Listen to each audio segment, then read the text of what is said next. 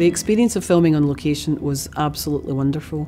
It really was. We were treated in such a brilliant way by Film Victoria. We had a fabulous scout and great support here that it felt like it was very achievable, and it looked exactly like the vision of Australia we wanted to feature in the show. The landscape and the scenery also worked incredibly well in a thriller sense, because it seems so incongruous that something so terrible should happen in a place that looks as beautiful as this, and that is as bright and sunny. Because Melbourne is so big and prolific with television, you have all the infrastructure here. The Dockland studios were a great base for the production, because we were able to have our art department and our prop store all in the same area as the production team, and the same with costume and makeup.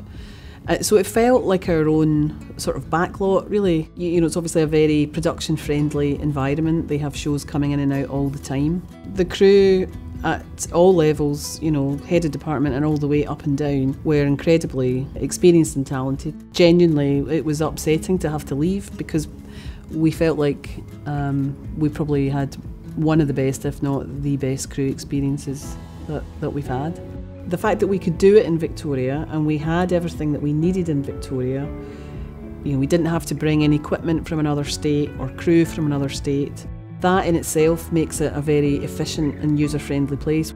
Film Victoria were incredibly helpful, and the incentive programme that we were able to apply for was brilliant, because it's a grant-based incentive, and we were able to split our plan between regional and local Victorian expenditure. We're constantly trying to create scenarios which will require us to film in Melbourne again.